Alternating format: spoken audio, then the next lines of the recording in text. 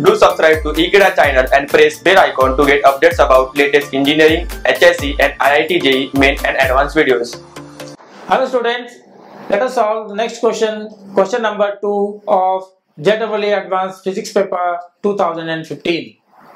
So let us begin with question number 2. Hello students, let us solve question number 2 of 2015 JEE Advanced Physics paper 1. The question says, a bullet is fired vertically upward with velocity v from the surface of a spherical planet. This is a spherical planet and a bullet is fired. Suppose that this is the bullet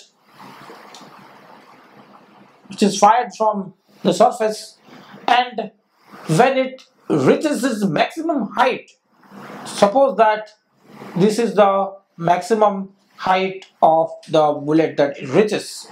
So if this is called the maximum height, obviously the height is measured from the surface, this is maximum height, then obviously at this point its velocity will be 0.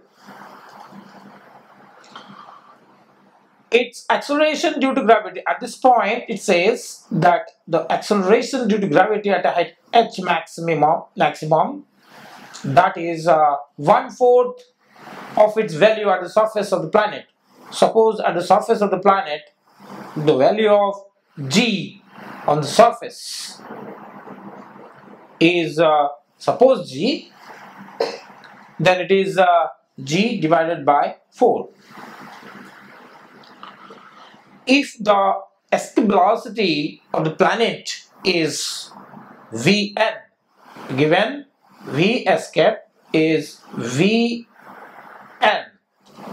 What is this V? This is the V with which this is fired, and finally it becomes 0. Then the value of n is, this is integer type question and your answer should be from 0 to 9, including the 0 and 9 as well. So now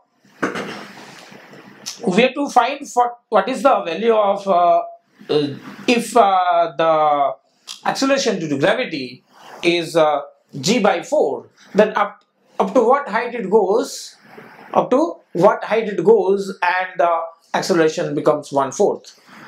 Then we have to use the formula, that is when the body goes up, then the acceleration due to gravity can be obtained using this relation, that is g h is z to r over r plus h the whole square, where this h is the height corresponding to this g.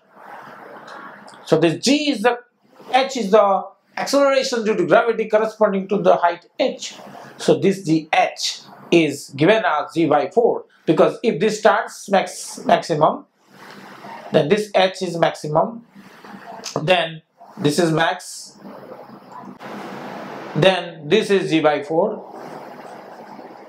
this is g given, r over r plus h max the whole square, g cancels out, taking the square root, r over r plus h max equals to half. So 2r cross multiply will get 2r is r plus h max. So from here h max becomes r. H maximum is equal to, so that means the bullet goes to a height h max which is equal to the radius of this planet r, say. So this goes to a height equal to the radius of the planet. Okay, then as you got the value of h, we'll find the velocity, if it is fired with V, then what is the orbital velocity, or the velocity with which it is fired? And SK velocity, we know that it is under root 2 Gm upon R. So I'll write that if I equate the total energy in the first case and second case, that is from here starting point, here the total energy, and here at the final destination total energy, I have to equate these two energies. Then what I'll get, total energy at initial point and total energy at final point must be equal, because we ignore the loss due to energy loss due to atmosphere or any air resistance. So air resistance is neglected. Total energy at the beginning is the sum of kinetic energy and potential energy.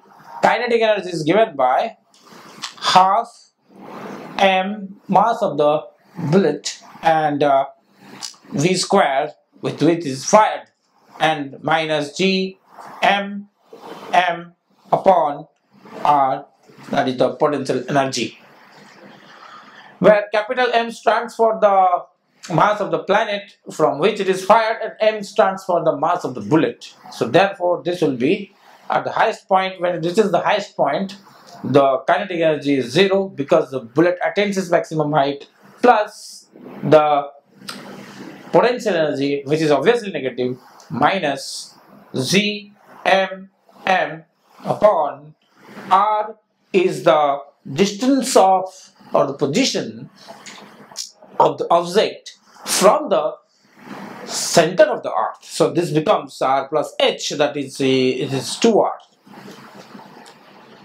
So from here I will get what is v squared, that obviously I'll cancel m. Here v squared by 2 becomes gm upon r minus gm upon 2r. So this comes out to be 1 minus half half, so it is gm upon 2r. So from here I can cancel 2 as well, and the velocity which is fired is under root gm upon r. So it is fired with a velocity equal to the orbital velocity. Now we know that the escape velocity is under root gm upon r. So if I substitute this value, which is root 2 times under root gm upon r, which is root 2 times v, is given